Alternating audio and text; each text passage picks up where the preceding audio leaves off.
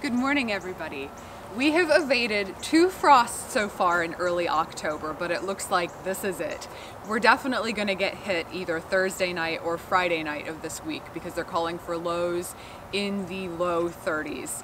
So I thought I would do one last update on the garden before the frost hits. So without further ado, let's take a look.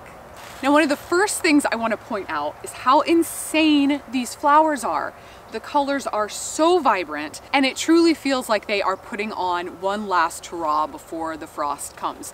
Now, folks have told me that the lower angle of the sun in the autumn definitely affects the way that we perceive color in the garden, but a lot of these things definitely have some renewed life in them after the heat of the summer is over. So you can see here, these were nasturtiums that were planted early this spring, and they have bloomed all season, but they are just putting on a ton of blooms right now. My marigolds are still going strong. I've got both flamenco and strawberry blonde over here. And these are some of my favorites. These are Signet marigolds, or you'll see them referred to like the Gem series as a very famous one of these.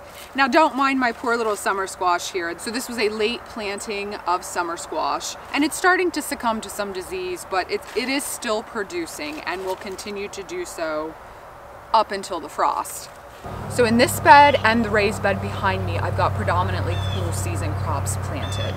My spinach, my radishes, my turnips, a lot of assorted lettuces, some endive and some cabbage are in this bed. And then back here, I'm doing a little experiment with some onions that supposedly can be overwintered in my climate. So we'll see how that goes. And this bed is just kind of a mess at this point. I've got carrots, I've got a bunch of cosmos that are reseeding. I've still got some Durango marigolds here that are blooming like crazy. But one of the most interesting things from this year has been this toothache plant. So I started these from very tiny seeds early in the season and transplanted them out here. And there were, I think, about 8 plants. And you can see the area that this has covered. This thing is really interesting because besides being just kind of cool, this is the bullseye toothache plant. These will actually, if chewed, kind of produce this numbing, tingling sensation in your mouth, which is really unusual. It's become quite popular in upscale bars to offer alcoholic drinks where you chew on one of these and then do the drink, and it's this really unusual sensation. But I'm actually using these because of their medicinal benefits. So as the name indicates, you can use these for your toothache or gum pain or any kind of like abscess in the mouth. They will help. They also have antiseptic properties and supposedly are immune boosting. So I've been drying these, I've made a tincture with them, and overall I've just been really impressed with how well this has grown. Now, this has been one of my really enjoyable experiments this year. I've been wanting to grow loofah gourd for several years and finally got around to doing it this year. This is 2 plants that I planted on this side of the trellis, and you can see how they've just grown to cover this whole archway. They're extremely productive, putting on these giant fruit all over the plants. And as these dry down, they can be used as loofahs for scrubbing and such. This is big blue salvia. This has been a honeybee magnet. And tucked in here, we've got freckles lettuce. My kohlrabi is pretty close to maturity. I've got purple and I've got some green ones tucked back in there. This calendula has bloomed all season. Some red Chinese cabbage. And this is a red chard. This is called Joy's Midnight, and it keeps this color all season long. This is Casper kale.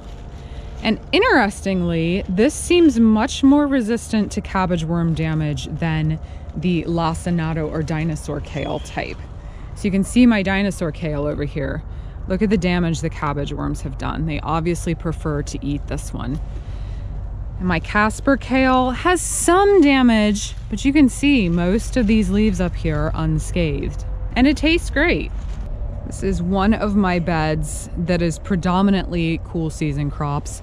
So I've got some purple broccolis, a purple kale, some red-stemmed mizuna, frilly mustards, escarole, endive, little radicchio there, some lettuce, and some baby cauliflower. Over here is a Treasure Island sweet potato. So these are supposed to be ornamental and edible, so have decent sized and flavored roots. As soon as the frost comes and kills these tops off, I will be digging those. This is my Verde di Taglio chard. Not nearly as beautiful as the bright lights, but man, is this a good tasting chard. Highly recommend this one for flavor. Some more little cabbages tucked in here. These are the tiara cabbages, and they're small. They're like a 2 to 4 pound head at maturity, but they mature very, very quickly. Borage is blooming like crazy again. This kind of all died back and now it's reblooming. These are some walls. They are paprika peppers. We use a lot of smoked paprika, so I'm hoping we can smoke and dry these for paprika powder. The last of my Mad Hatter peppers here. And I've got a late planting of carrots. Hopefully I'll be able to overwinter these. Now back here in the main part of the garden, I have mainly cool season crops and cover crops. I've got a few warm season crops left, some peppers and a few bush beans, but I pulled out everything pretty early so I could get my fall crops in. Now here I've got Chinese cabbage, and it was one of the very first fall crops to mature. I started them from seed early July, transplanted them out mid-August, and now we're in mid-October, and they are pretty much all filled out and harvestable at this point. I mentioned a few of my peppers left in here. I've still got my standard jalapenos planted. My purple bell peppers are still producing like crazy. These will have to be picked too before tomorrow night.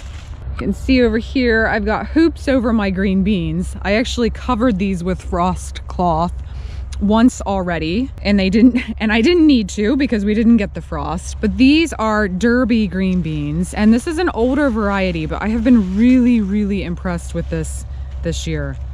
This is my late planting, so this was done at the beginning of August. And these things have just produced like crazy. You can see in here, as I mentioned, lots of mixed cover crops. There's a good planting of cilantro there. We got tiller radish over here, mixture of tiller radish and buckwheat back there. Got just a small planting of shell peas here. And I was a little worried about these because I planted them what felt like pretty late to be doing fall peas. I planted them on August 5th. It was quite hot and dry for most of August and even into September, and I did not know how these were going to turn out. Luckily, these have been quite productive.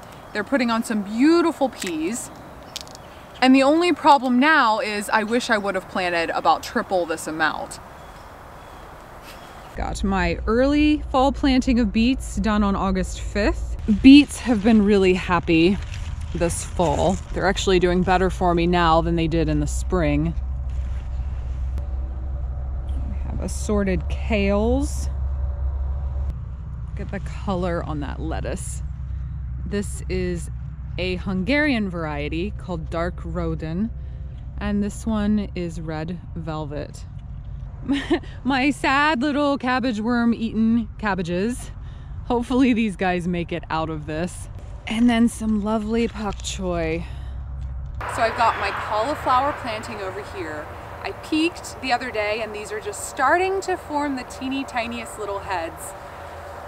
You may have seen in last week's video, we have pretty much all the pumpkin and winter squash harvested, and now my greenhouse is acting as a curing room. And last but not least, my castor beans are taking over the world. Now these are frost tender and I will lose them in a couple of days, but man, they are impressive plants. So that's how the garden looks just before the frost in the fall. And for more garden updates like this, please consider subscribing to my channel, Growfully with Jenna. Thanks for watching, and I'll see you next time.